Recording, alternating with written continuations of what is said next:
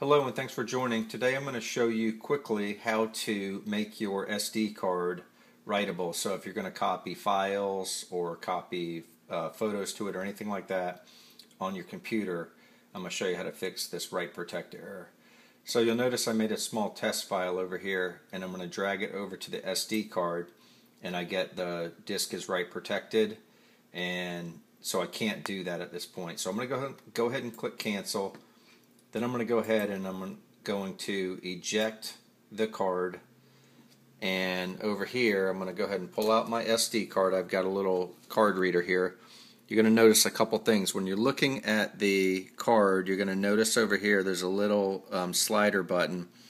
If you push it down, you're locking it. If you push it up, it's unlocked. So you'll notice it was already unlocked.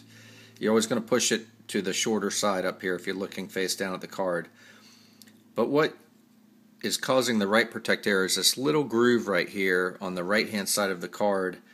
That's there so that it's still write protected in other devices like the card reader here as an example.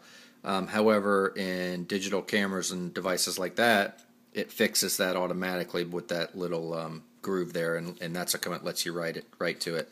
So what I'm going to do is I'm going to take a little piece of tape here. I'm going to cut a piece of tape off. I'm going to try to make it pretty small here.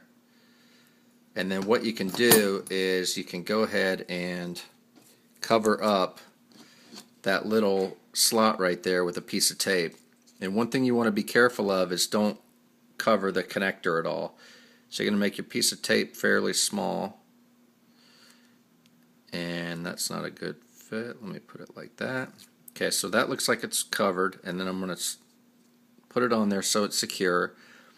And make sure it's on there nice and tight because you don't want it to get caught in the reader here. You could actually damage the reader and end up replacing it. So this is an easy fix. So I'm going to go ahead and slide it in there, and I'm going to go ahead and open it up, and let's see if that works. So I'm going to drag it over, and there you go. There's my test file. So that's all you have to do. Hope that helps. Thanks for joining. Take care.